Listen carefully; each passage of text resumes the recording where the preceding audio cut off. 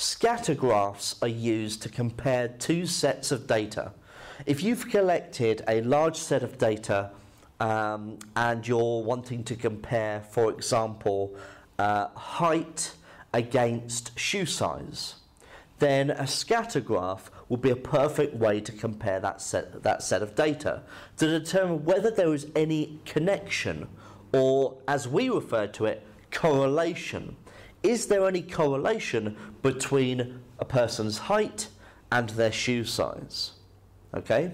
And what you're really looking out for is a linear relationship between the two things. So how close to a straight line, for example, well, this is what I effectively mean, how close to a straight line does the data come?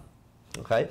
So, for example, the data may look something like this.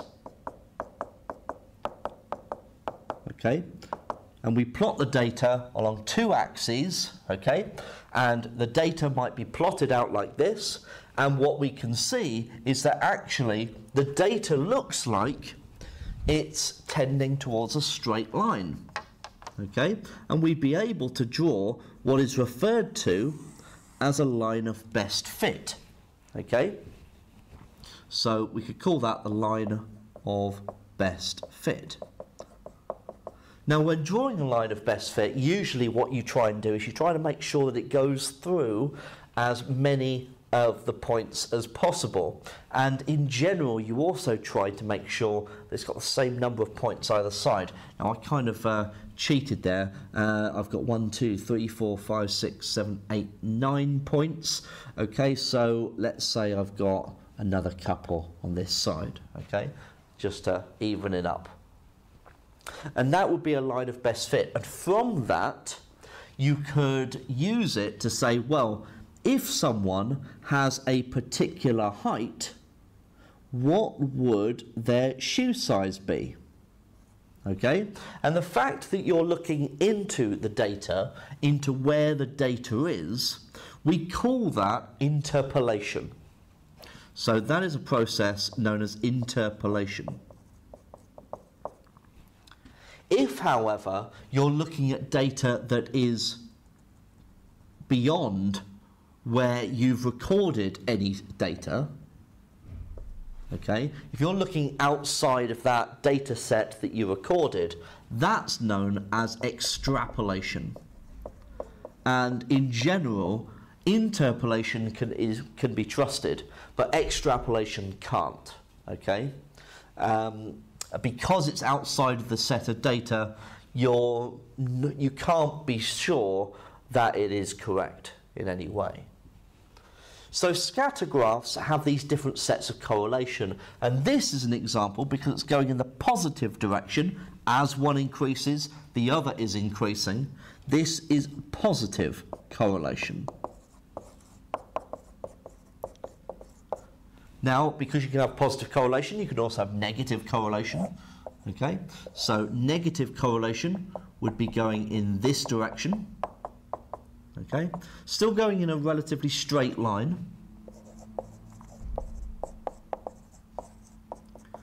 But if it's not going in a straight line, okay,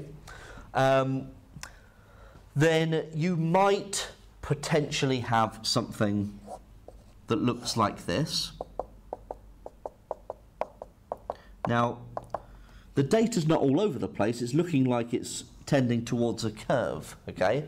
That doesn't mean that there's no correlation, but it is a more complicated situation that you would have to look more deeply into.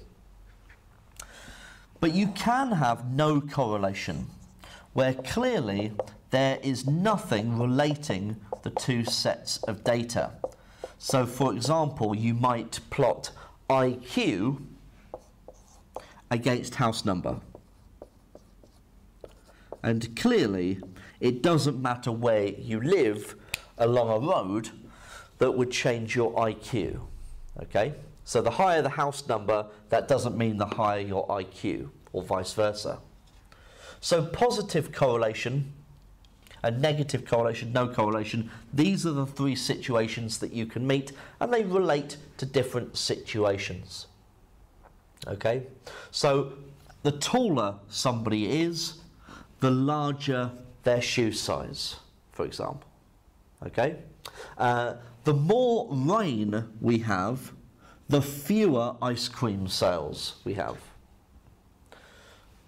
And as I said, there is no correlation between something like IQ and house number. And so this is kind of a very general look at scatter graphs.